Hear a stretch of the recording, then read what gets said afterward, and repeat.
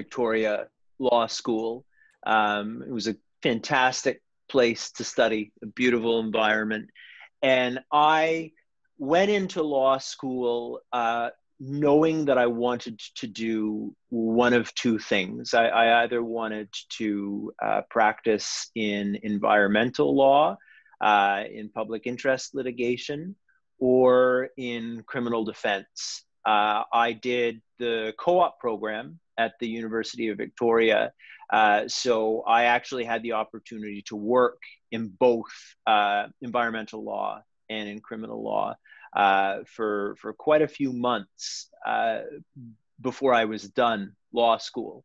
And in doing that, it probably won't be surprising to hear me say that I found environmental law really depressing. It was, you do so much work and there's so little that's actually being done. And it's such an important cause, but I just couldn't, I couldn't imagine myself devoting my entire career to that, because it just seemed inevitably disappointing, even though it's still a cause that's so important to my heart.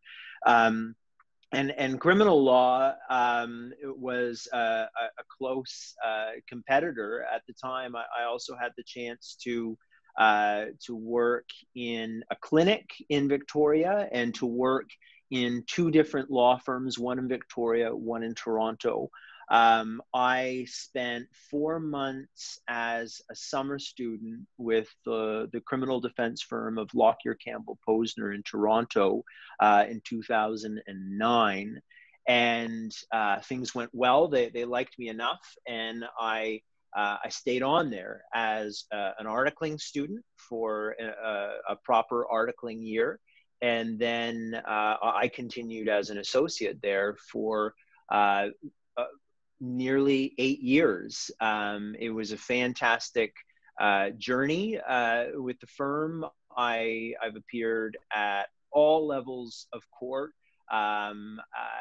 Within Ontario, I even appeared as an articling student at the Supreme Court of Canada. I had the opportunity to do appeals at the Court of Appeal, but also at the Summary Conviction Appeal Court. I regularly run trials, both in the Provincial Court and the Superior Court. And being at the firm gave me the opportunity to build up my own practice, build up my own client base.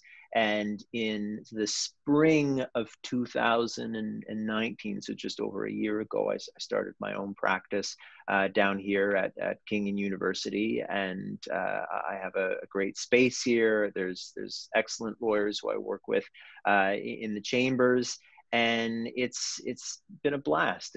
I planned to practice criminal defense for the rest of my life, and I love it. I can't imagine. I really can't imagine doing anything else, because I enjoy it so much.